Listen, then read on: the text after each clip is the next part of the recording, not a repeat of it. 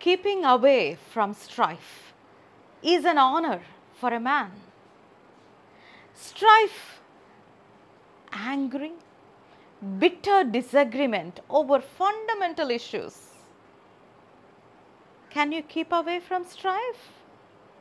My dear students, parents, teachers, and all the well-wishers, welcome back to another wonderful universal proverb. And this is forgiveness. Do you demonstrate forgiveness? Are you quick to show your anger?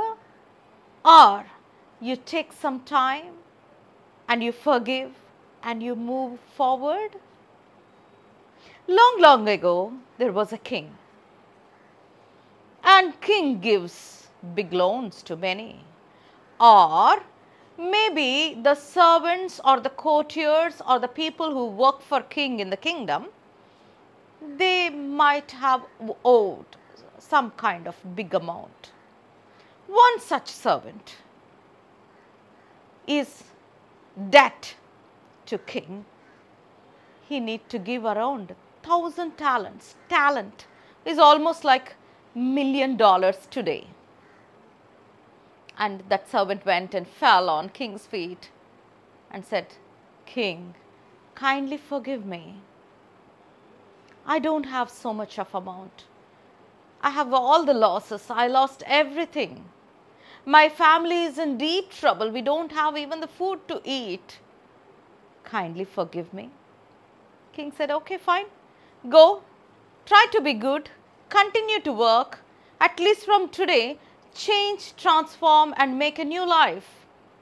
He forgave around millions of dollars of money those days. It's called 1,000 talents. And he's free now from the bondage of the debt. Because king forgave him and he walked with a new freedom, a free man. He walked out of the king's palace. He went to his small area of residence where all the other fellow servants, they were there, who served the people.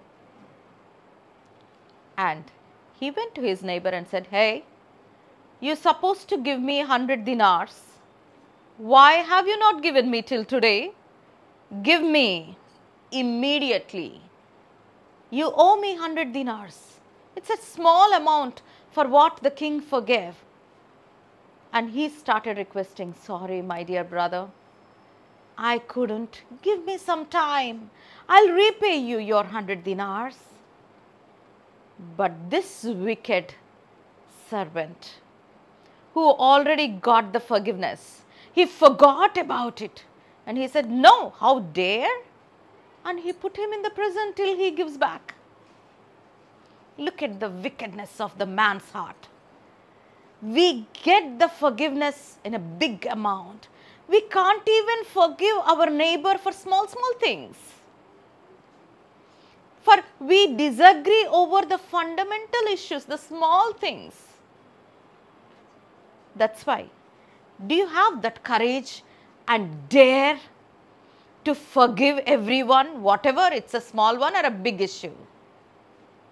The day you achieve that forgiveness, the day you don't have that strife over the small issues, you are the greatest and you get the honor as a man on this earth. We need to learn to forgive others. Forget about what we get the forgiveness. Start practicing forgiving over small things. Maybe they took away your pen at the right time. When you are in need, they were basic, fundamental issues only, not big issues, fundamental issues. You kept everything ready for your things, but suddenly somebody came and took away. You get angry. How dare you touch my things? It's mine. I kept it ready. Instead, forgive. It's all right. And you have another one and move away. Forgiveness is the noblest. And a man is honored when he don't react to any strife. and when he forgive people. Over this small, beautiful, universal parable, this parable is a story which talks about the king and the servant.